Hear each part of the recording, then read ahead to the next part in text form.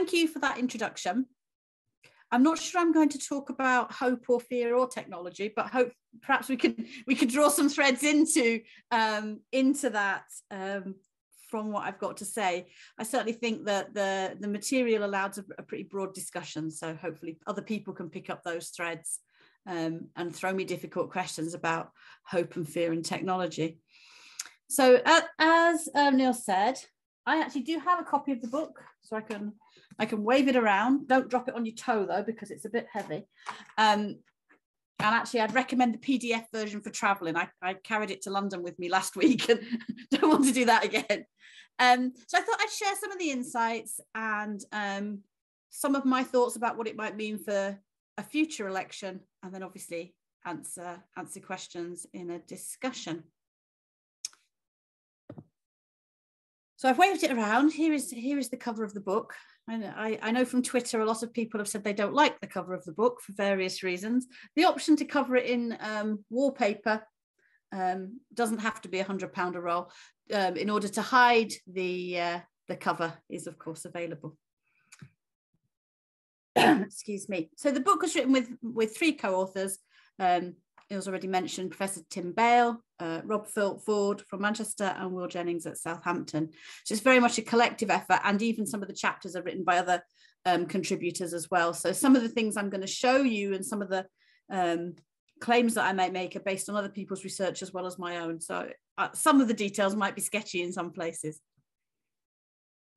The framework that we think is most important for understanding the 2019 election, so 2 years on, is BBC. Brexit, Boris and Corbyn, although I don't like calling him Boris, so I will probably refer to Boris Johnson and Johnson, but it messes up the BBC acronym when I do that. And these three things were really important in the run-up to the election, in the election campaign, and in the outcome. But what I'll also try and argue, and again, it might be something to talk about more in questions, is that each of these three factors were themselves the product of long-term forces. None of these things occurred out of the blue, although they may have appeared to do so at the time. So to cast us back to the heady days of the 2017 to 2019 Parliament, this is a chart of all the polling that took place between those two elections. And you can see there's a period of relative stability, I mean, relative compared with what was to come, stability through to the end of 2018. And then from the beginning of 2019, I think I've described this elsewhere as a kind of roller coaster of polling, because at one point between May and July, Brexit Party, Lib Dems, Labour and the Conservatives all led in at least one poll. So it was a real kind of roller coaster and anything could have happened. The arrival of the Brexit Party on the scene really shook things up in the run-up to the European elections that they didn't want to happen, but also gave them their platform in a kind of slightly ironic way. The collapse of the Conservative vote as that Brexit Party vote grew. The kind of arrival and disappearance of Change UK in that period, a brief arrival and rapid disappearance. And then the relative strength of the Lib Dems, which faded away in the second half of the year. It was kind of already starting to wane as they won the by-election. Brecon, I can't remember the full title, I'm really bad with names. But the Brecon by-election was the kind of high point, really, of the Lib Dem support. And we can see from this chart that as soon as Boris Johnson, in fact, even slightly before Boris Johnson replaces Theresa May, as soon as it's obvious that he's going to, the Brexit Party support starts to fall and the Conservative Party support starts to rise. And it just continues to rise then from July of 2019 right through to the end of the year. And you can see that happening also in this chart, which charts who people said would make the best prime minister over the period. So immediately after the 2017 election, Theresa May and Jeremy Corbyn were relatively close in terms of who people thought would make the best prime minister.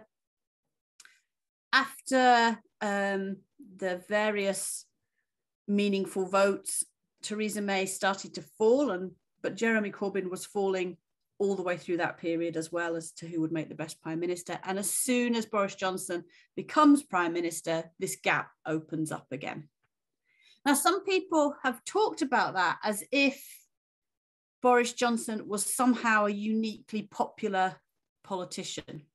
We still hear that at the moment. And what this data shows is that that's a bit of a myth. I think one of the best things about these books, having been a reader, consumer of them, of the previous volumes, is their ability to bust some of the myths around elections. And the idea that Boris Johnson was a uniquely popular leader is one of those myths. So the dotted lines here are the popularity of Theresa May in blue, Jeremy Corbyn in red during the 2017 campaign. And then the solid lines are Boris Johnson in blue, Jeremy Corbyn again in red in the 2019 campaign.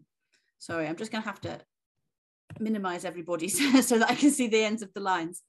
And what we can see here is that at the end of the 2019 campaign, so on polling day in 2019, on average, Boris Johnson was less popular than Jeremy Corbyn had been in 2017. So this idea that he's a uniquely popular politician doesn't really hold up to scrutiny. However, by 2019, Jeremy Corbyn's popularity had sunk to really, really low levels. So that although Boris Johnson was less popular than Jeremy Corbyn had been in 2017, he was much more popular than Jeremy Corbyn in 2019. So not a uniquely popular politician, but much more popular than the opposition at the time. I can move on. So that is a kind of quick overview of some of the data around the Boris Johnson B and the Corbyn C. The other B there is Brexit, and I want to just come on to that now. I mean, you might have missed the slogan of the election, possibly, if you spent the entirety of the campaign in bed. But obviously the campaign was set up around Get Brexit Done. And this resonated with the electorate who were fed up with the parliamentary shenanigans, with the votes, with things dragging on and on and on. Even some of those who had voted to remain and wanted to remain were simply fed up with it carrying on and on and on and wanted to talk about something else. So this was a slogan that really, really resonated. And in a way that Theresa May had her three-word slogan in 2017, strong and stable, where in the way that that one didn't cut through, it didn't have the resonance with the voters, Get Brexit Done really, really did. Excuse me. And if we look at how Leave and Remain voters then voted, we can see the impact that Brexit had. It's by no means a perfect match, so I think that's important. But the Leave vote coalesced for the Conservatives. They won 74% of Leave voters, whereas the Remain vote opted for the Labour Party as a majority. It did fragment a little bit. One of the things here that's really, really worth noting and really worth thinking about for where politics might go next is the 25% of Remain voters who actually voted Conservative. So this is not some kind of perfect realignment. We've still got 25% of the Remain vote voting Conservative, which if we'd been fully realigned, we wouldn't expect to happen. And these, of course, in large part, are the voters in the now so-called blue wall. I don't like the red wall term. I like the blue wall one even less because it's not even a wall. But those voters that people think now are vulnerable to switching from the Conservative Party to another party. The Lib Dems had really hoped that they would be able to win those votes in 2019. Two things, I think, stopped that happening. One was the revoke policy. that the Lib Dems adopted.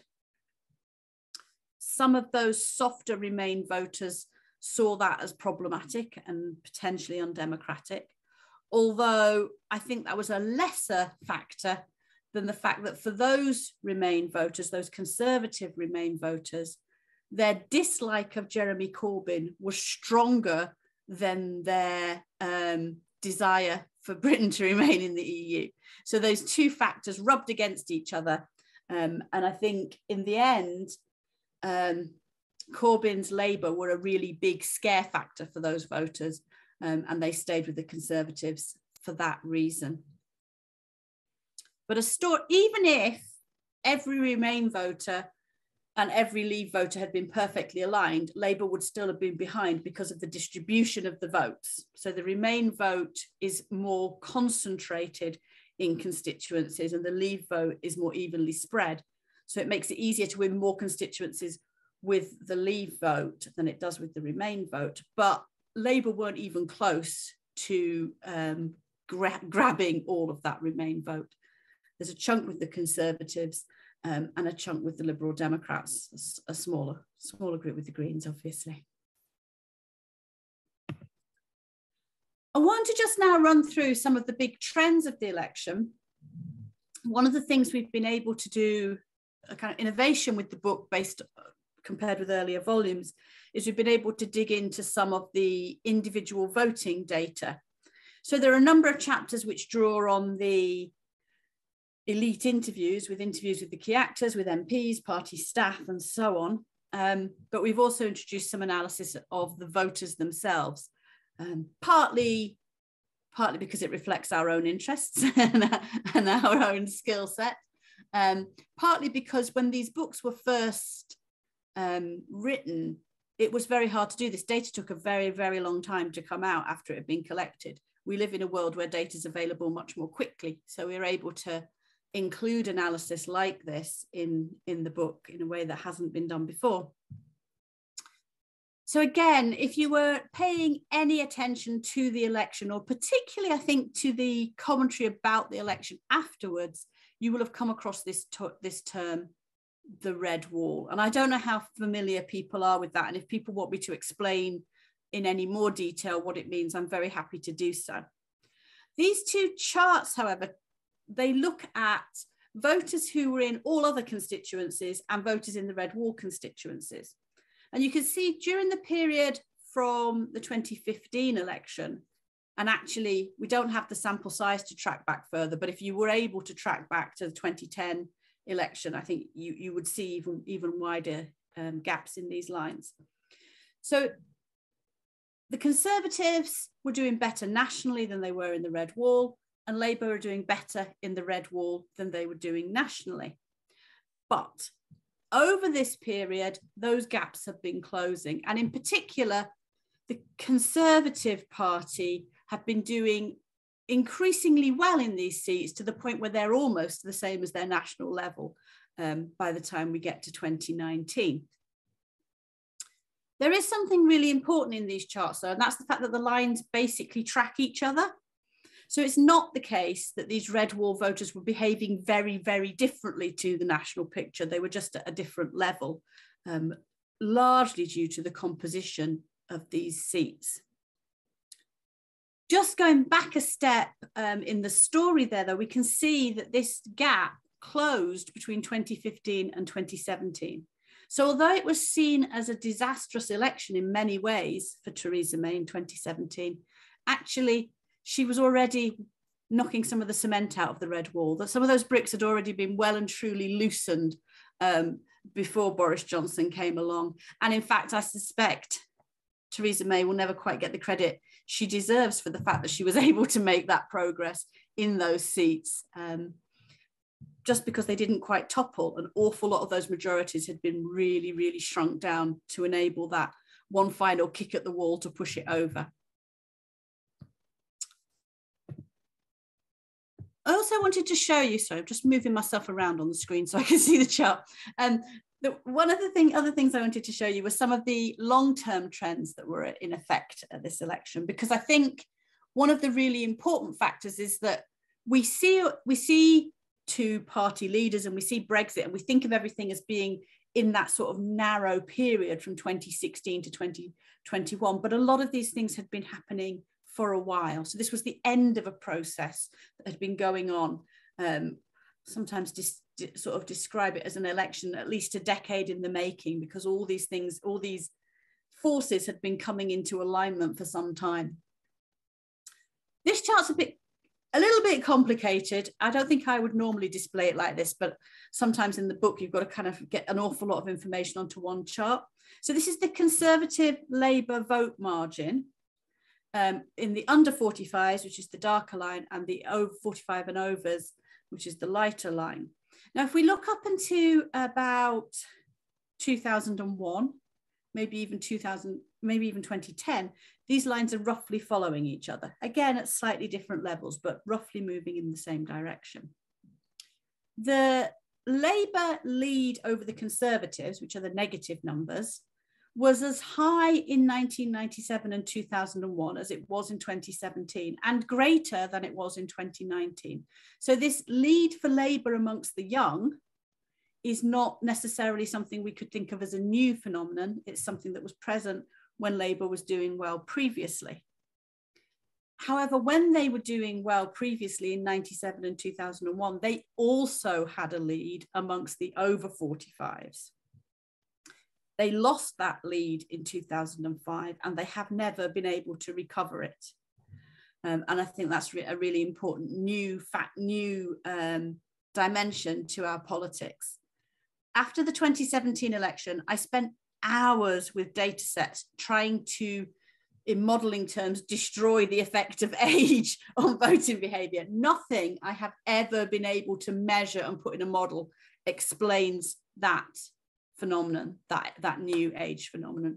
So that's something we might want to pick up. And you can see here that in 2019, the Conservatives had a huge advantage in the 45 and overs, a really massive advantage, bigger than they'd ever had before.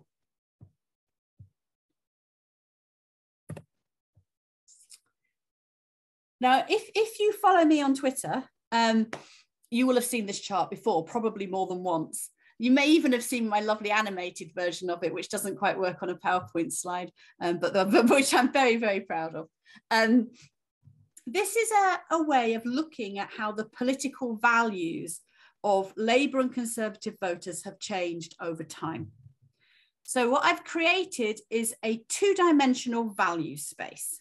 And I use this a lot in my writing. I use this a lot in my thinking. In fact, I don't think I can think in any other way anymore. Along the horizontal axis, we have a measure which taps into economic left-right. So it measures things like attitudes to redistribution. There's an item, there's one law for the rich and one law for the poor, which taps into all sorts of interesting things around COVID. What are the others? Big business have too much power. They're the items that are on that scale. And it's very much what you would traditionally think of as left-right in politics. And then on the vertical axis, we have a scale which I've spent far too much of my life trying to think of a name for, but which I prefer to use liberal authoritarian to describe. Some people like to use liberal conservative, but I don't like that, for not only because it makes writing about it very difficult, because you have to talk about conservative conservatives and non-conservative conservatives, and it sounds ridiculous, but also because it tends to lead people to think that there are items on things like abortion and gay marriage in the scale, and there aren't. So the scale measures things like young people don't have enough respect for traditional values, children should be taught to obey authority, has an item, excuse me, on whether or not public protest should be allowed. This particular version doesn't have an item on the death penalty, but in most versions of it, it does have that item. And what I've plotted on the chart is the mean position of Labour and Conservative voters at each election since 1992 on those two scales. So first of all, we should knock on the head any any idea that left, right in economic terms doesn't mean anything in British politics anymore, because the Conservative voters are clearly to the right of the Labour voters. And there's clear blue waters, or at least clear white chart between the two groups all the way through. The Labour Party voters have been moving, and this isn't telling anybody anything they don't really already know, but has been moving down into that bottom left quadrant, which is the most left wing and the most liberal positions.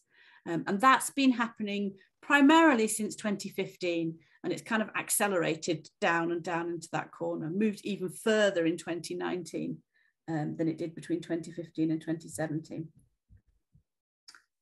For the Labour Party, people often ask me, well, how do the Labour Party win votes back? We don't want to talk to all these authoritarian, racist, bigoted voters, to coin a phrase. What I would say is this chart suggests actually you don't have to, because the average position of the Conservative Party voters in 2015, 2017 and 2019 is the same as Labour Party voters in 2001 and 2010. You don't have to move all the way to the top of the chart there in order to be able to talk to some additional voters. So those are the two things really that I think are important in understanding this chart. And I could talk about values till tomorrow. So if you get me started on that one, you might never stop me. Two final, oh, sorry, I've got to move myself back across now so I can see the chart again, moving myself around the screen. Two last charts that I want to show you, because it's all very well measuring the levels of all Conservative voters and all Labour Party voters. But what really matters in an election are the voters that move around. They're what make the difference between who wins and who loses, not the voters that stay put. So the next two charts are models of two groups of Labour voters. The first are those that went from Labour to the Conservatives, and the second are the ones that went from Labour to another Remain party. These models have pretty much every demographic control you can think of in them, but I'm only showing you the bits here that are really interesting. All the other figures are below 5%. So in terms of the chance of switching from Labour to the Conservatives, Boris Johnson was a significant pull factor. If people liked Boris Johnson, they were really very likely to switch from Labour to Conservative. So 2017 voters liked Boris Johnson, they were really very likely to switch. There's much less evidence here that Corbyn was a push factor. Doesn't make a lot of difference. And some people have interpreted this to say, well, actually, Boris Johnson was more important than how they'd voted in the referendum. And in modelling terms, that's correct. But the reason some of these voters liked Boris Johnson was because he was seen as iconic of the Leave campaign. And so some of that effect is kind of working through him as a sort of personification of the Leave campaign. This also, I think, adds another dimension to the chart I showed you earlier, which was saying Johnson's not a particularly popular politician. He was popular amongst some groups of voters. Some people describe him as the kind of Heineken politician that can reach the parts others can't. And I think that is probably true, but there's a danger there as well, because actually if you start to lose some of that shine, things could rapidly collapse. Sorry, I'm taking up too much time and you all need to get off to watch Everton. So I've already got one more chart. And this one is switching from Labour to another Remain party. And this is where Corbyn comes back into our story, because as well as helping to keep some of those Conservative Remain voters fixed with the Conservatives, people who didn't like Jeremy Corbyn were particularly likely to switch to another Remain party. So it was also driving some of that switching to the Liberal Democrats, to the Greens, to the Unite to Remain parties. So the leaders were both really important in understanding vote switching. I haven't got time to go into it now, but I would argue in a longer piece that the long-term changes, the structural changes in values, in age, in other education, which I haven't touched on here, were in part responsible for those parties getting those leaders at that time. And so I think there's a long-term story to tell about how we ended up with an election that was Boris Johnson versus Jeremy Corbyn in the first place, and not just a kind of epiphenomenal story about leaders themselves. So some quick thoughts about where that might go next. First of all, I still think politics is a little bit in sort of suspended animation. I'm not really sure we haven't had normal politics for nearly 2 years, and I'm not sure what it's going to look like when we do get it again. But let's have a go. This isn't based on data. This is me just speculating. First of all, I think it's dangerous for a person who was elected to get Brexit done to continue to fight a forever war with the EU, because that's just constantly reminding people that Brexit isn't done, or at least not fully. So we've seen some rowing back over the last couple of weeks, 3 or 4 weeks, on the Northern Ireland Protocol. Seen some backing off a little bit on some of the stuff on with France and the Channel crossings. I don't know how it's going to play out, but it doesn't seem to me to be sensible to keep telling people Brexit isn't fully done when you were elected to get it done. On leadership, Johnson was definitely a pull factor for some groups, but it wasn't especially popular. And I really wonder what happens to that vote when some of the shine comes off. They weren't necessarily natural Conservatives, and they don't have Conservative Party loyalty of any kind. So what might happen to those voters, where they might go, is still very much up in the air.